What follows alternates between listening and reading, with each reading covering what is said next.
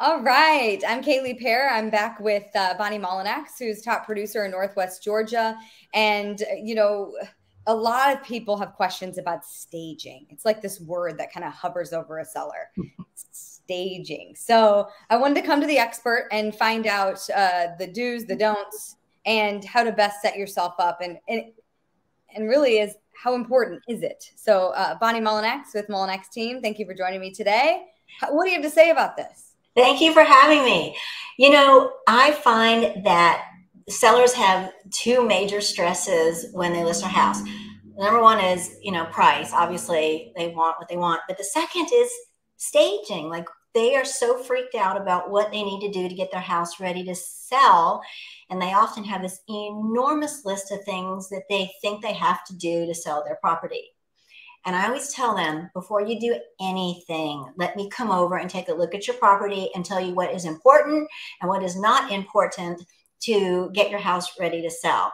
And I think the word staging is different from state to state. So in some states, people will literally move out of their house and hire a company to bring in all new furniture, whatever sleek, in, and new, and spend tens of thousands of dollars in staging the property. And that is done in certain states. It is not done where we live. So an example of staging would be using if somebody is still living in a home until it sells, what I do is I'm trained in using what they already have in their home and help accessorize what they have. Sometimes it's a matter of moving furniture just a little bit over, opening up walkways, minimizing things that they have, too many accessories or tchotchkes. And sometimes it's just moving stuff from room to room, because people are looking at your house and looking at your rooms to buy. They're not interested in buying your stuff. They want to visualize their furniture and their stuff in your home.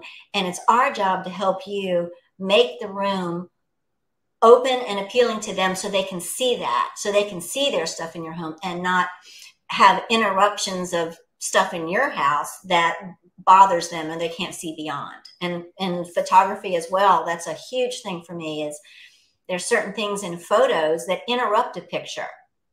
For example, I tell sellers, and I show them quickly on a cell phone.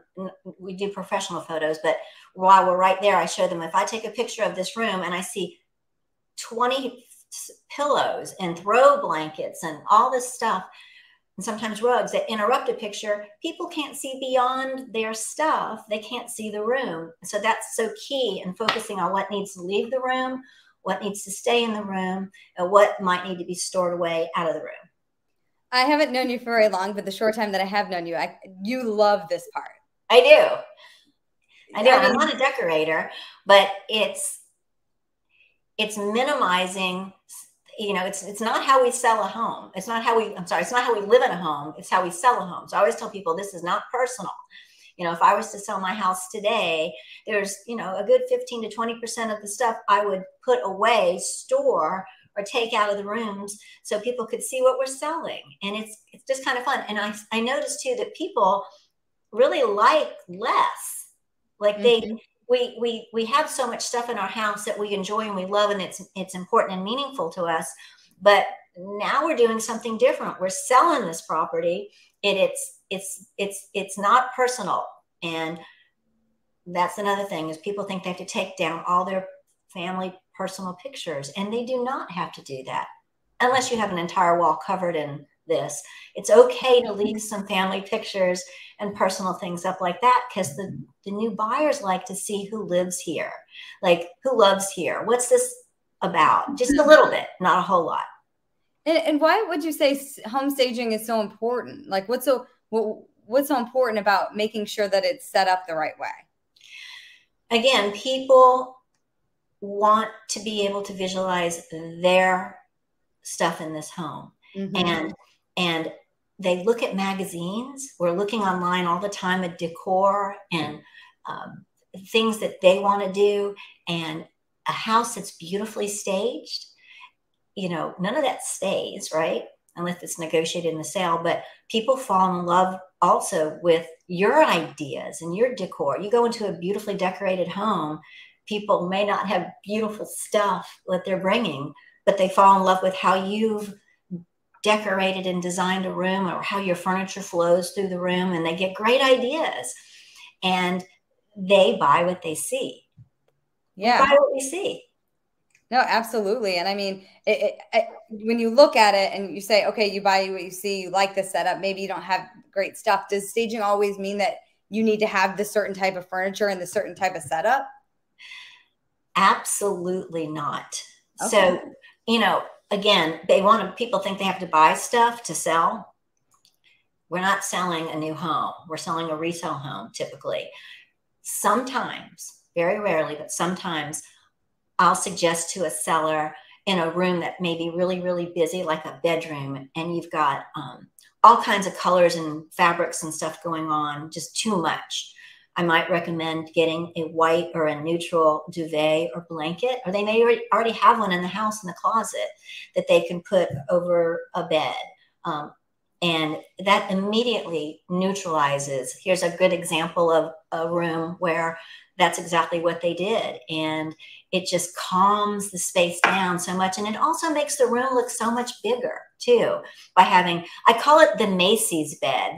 When you walk into Macy's, you know, the bed is just perfect and straight, and the sheets and the comforter and everything's tight down the sides. And it just gives this feel of freshness and clean, current. I want my room to look like this kind of feel. Yeah, no, when you look at it, it's very inviting. It's oh, okay, I want to go lay in that bed, even though you really shouldn't lay in the bed. You Don't know? lay in the bed. Just look at the bed. You're not a buyers to lay in the bed. You know, people take pictures too when you go into a beautiful, and not that, you know, most of the homes are beautifully decorated, but people get such great ideas going into different houses, and they're taking pictures of stuff that may, you know, not be buying that house, but they love what somebody might have done in their bookcases, you know, just accessorizing and all that. And that's one thing that I think that I'm really good at, is helping people work with what they have already and changing the space up again to make it more saleable and more desirable for the masses. And it's really very easy to do. It's hard to do it when it's your own property. It's so easy for me to do it for somebody else.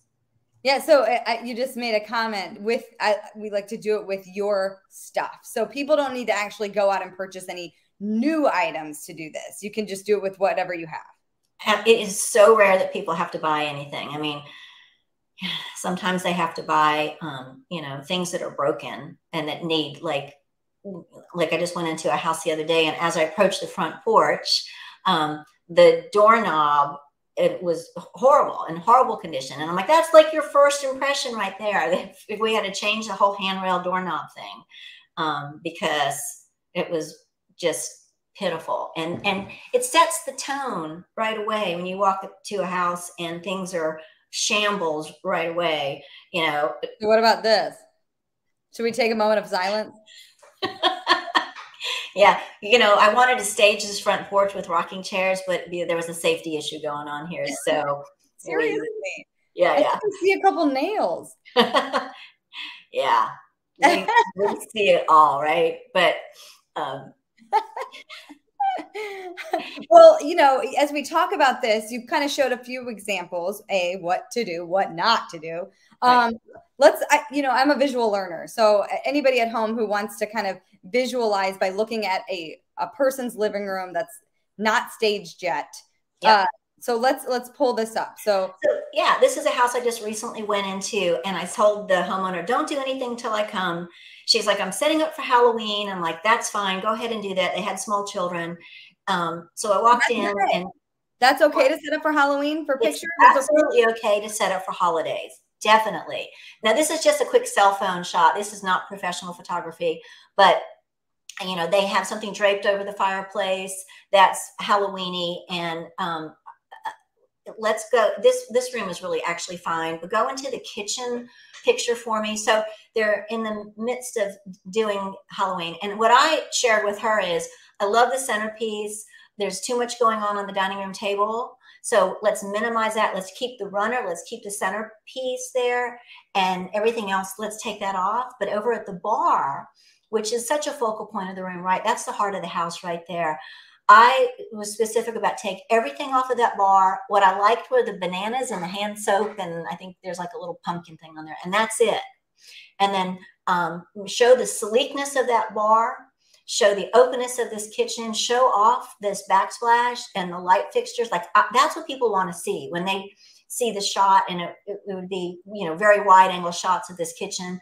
It's fine to have a couple little things on the refrigerator and maybe one or two things on top of the refrigerator, but nothing more than that. And, you know, it's a galley kitchen. People love this. It's open to the dining room, but it's so important. Pictures, photography is the most important thing besides pricing that a seller can do, because I want them to fall in love with this house before they ever walk in. That pictures is what grabs people. Your first showing is at your kitchen table, online, in your pajamas, walking through the house, right? That's what I call your first showing. And your second showing is when they drive by and they look at the house in the neighborhood and they go, "Ooh, I want to go in that house." And the third showing is actually the first time they walk in the house. And that's when they go, I'm in love. You know, I've fallen really in love with this house and I want to make an offer. And it's my job to set them up for that to happen. And I don't sugarcoat it with sellers. I tell them what's really important, and it's not personal. It's just how we can sell your home for as much money as possible and make it look the best. So this is an example of the playroom. This is like the loft over the den. They have small children, and she's like, "What do I need to do up here?" And I said, "Look, we don't want to disturb the children that much. Everybody has toys, laundry, and grocery, right? We all have this in our house. It's okay. Just clean it up, put the stuff up off the carpet, tidy it a little bit, and then leave it alone." Somebody can see that this could be a great pool table room. It could be a game room. It could be a den, upstairs den, whatever. They just want to see the space. It's not overcrowded. There's a sofa and some toys, and it looks like a beanbag, and it's just a big space. But that's what we're showing. We're trying to sell the space, not the stuff and not the toys. Bathroom. So this is a staged bathroom. They did a fantastic job here. And it's not a big bathroom, but, you know, it's showing sleek countertops, you know, one little accessory, towels that match, showing off the tile, bam. Nothing crowded. Yeah, so I really think like showing those examples and walking through, because some of that's like I would have probably thought, okay, no pictures, not, you know, but that's not the case. It's way more simple than that. It doesn't have to be a huge undertaking. And, you know, this is such a huge topic. And, you know, if anybody has any questions that we didn't cover in this, please put them in the comments below. Let us know if there's something else that's to do with putting your house on the market that you would want to hear from Bonnie on in our next couple episodes that we're going to be doing. Otherwise, I think, you know, we've covered a lot here today, Bonnie. I want to thank you for your expertise and the insight into the whole staging thing. And I love how into it you are. It's awesome. My pleasure. This was fun. All right. Well, everybody have a great day. Thank you for watching. And again, remember to put any other questions you may have in the comments below.